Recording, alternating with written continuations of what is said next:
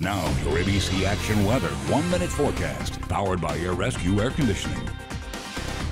How you doing, everybody? I'm Chief Meteorologist Denis Phillips. A lot of heat out there, hit 90 today in Winter Haven. A couple of isolated showers over in eastern Polk County. Otherwise, we were quiet. The beach, beautiful sea breeze.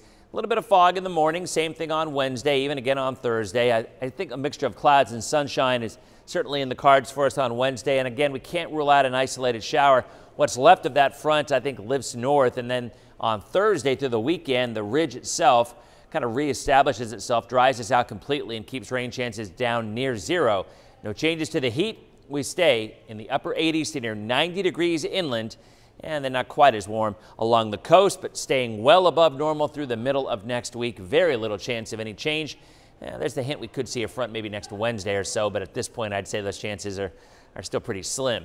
Florida's most accurate 7-day forecast, 10, maybe 20% chance of a stray shower on Wednesday. I think by the weekend we dry out completely, and boy, do we stay warm, mid to upper 80s, near 90 degrees across those inland counties. Okay, your AC stops working, so you call the local AC repairman.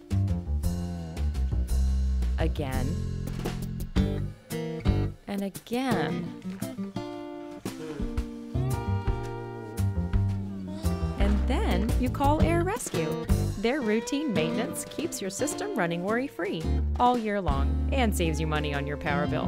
New customers can get their tune-up for just $39.99 and ask them about their money-back guarantee.